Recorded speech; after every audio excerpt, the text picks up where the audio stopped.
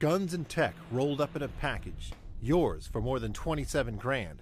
That's what Austin, Texas-based startup Tracking Point is selling. This is the most advanced shooting system in the world in that it can, within minutes, an untrained user can be able to hit shots out to 1,000 yards, 1,200 yards using this technology. Wait, really?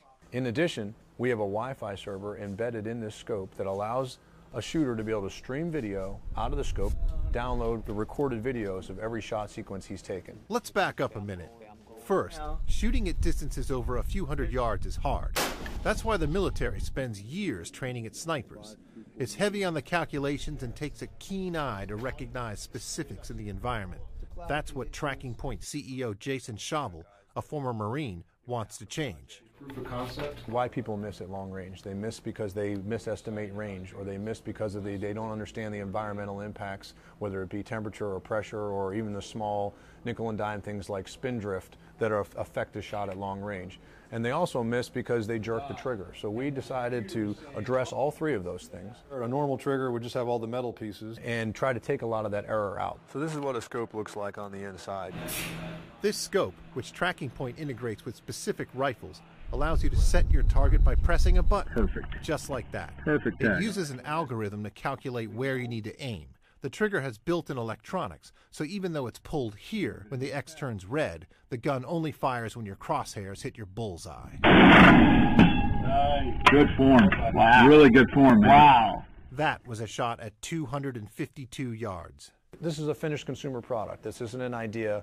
This isn't a funded prototype. Tracking Point says they will sell about 500 this year and a few thousand next year. Demand is overwhelming. And according to both Tracking Point and independent analysts, the military has not publicly acknowledged having anything like this. The U.S. military has 12,000 sniper rifles. The U.S. military has in excess of 1.5 million service rifles.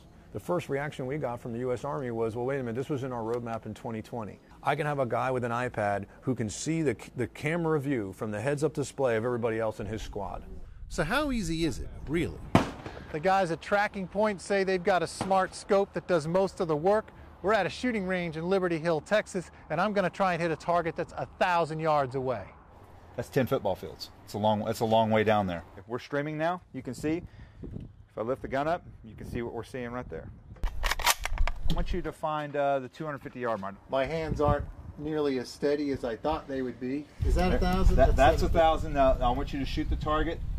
They're on the far left. Good tag, solid tag. All right. Let her rip. Squeeze and hold. Move it into the... 3 hits. The Tracking Point guys judged the wind for me. The technology to call wind speeds isn't there just yet, but the scope did the rest. I had never shot at anything that far away, and I don't think it would be possible without using a scope like this. But it made us think, if I could hit the target so easily, who else might want to use a technology like this? It basically turns your average Joe into a sniper. And some people might want to do more than shoot wildlife. Well done. The Department of Homeland Security would not comment on concerns about this technology falling into the wrong hands. Neither would the Bureau of Alcohol, Tobacco, Firearms, and Explosives, because they don't regulate scopes, just guns. While anybody buying this gun new would have to clear a background check, after the initial sale, under federal law, the gun owner can legally sell this technology to anybody without regulation or record. Nice. Aaron Smith, CNN Money, Austin, Texas.